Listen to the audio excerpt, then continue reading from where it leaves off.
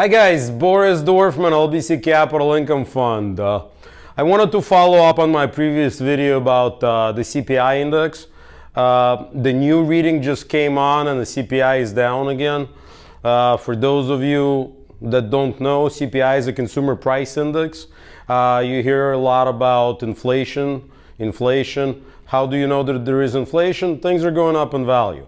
How do you know things are going up in value? You see this in the stores and a gas station, but official data is done by, forgot the government entity, Bureau of Labor Statistics or, God, okay, I'm sorry, I knew that. Anyways, the government releases CPI numbers monthly, and in last video I told you the trajectory of the numbers over the past year and my projections going forward.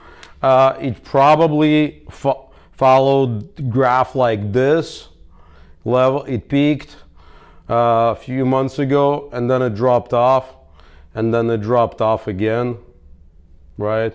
And I think the trajectory is going to be like this over the next few months. But our CPI has come down significantly. If you look at my last video, I broke it down month by month over the past 12 months. But what is CPI and what goes into it? So CPI is the consumer basket of goods that consists of, I had it somewhere written down, 211 consumer goods, services, and household items over 32 geographical locations. Basically things like housing, cars, fuel. So I outlined the CPI here. Shelter, 32% of the CPI. So when you see rents going down, that means, or not increasing as much, that means we'll see lower inflation data, lower CPI. Food consists of 14%. Medical consists of 7%. By the way, I've seen the cost of medical procedures drop significantly over the past year. During the pandemic, a lot of people held off on elective surgeries, and when pandemic was over, there was a lot of pent-up demand, you know, like cosmetic dentistry, plastic surgeries, you know, all the beautiful lips and other body parts. These things are significantly down.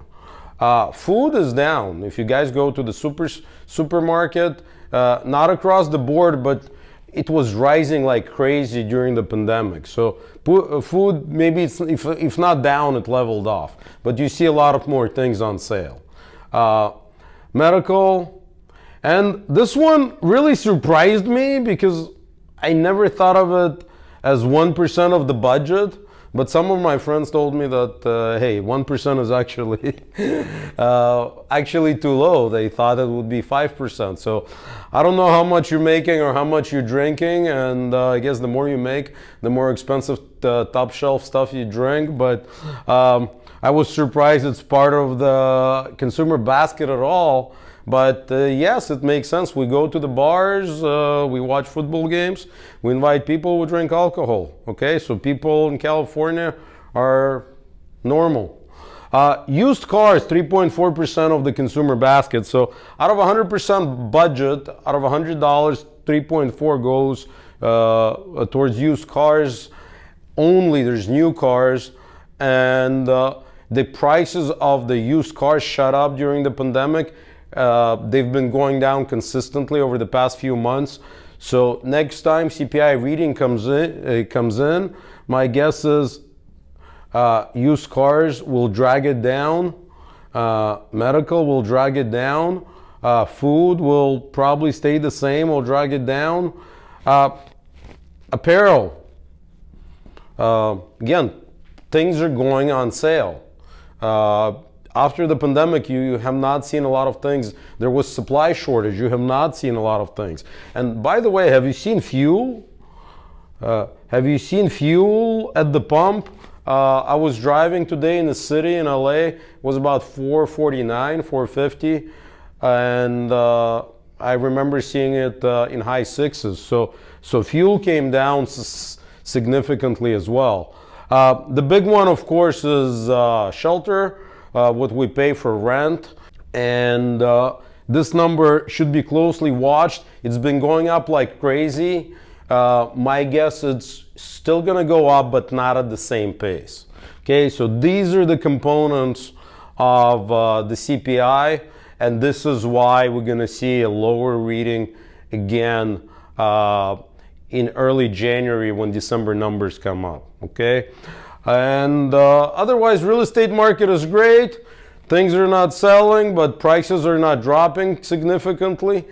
Mortgage rates dropped. You can get a mortgage in low to mid fives again already, and we saw rates almost hit 7%, so that's a good news. And let's see what the next year brings us. Oh, and I've been talking a lot about last year about Tesla and Bitcoin, Tesla stock and Bitcoin investments, and you don't hear a lot of Bitcoin talk as much as there was before, so it's logical. But what I've been saying, that Tesla stocks is correlated to Bitcoin for one reason or another, and Tesla stock has lost 60% of the value.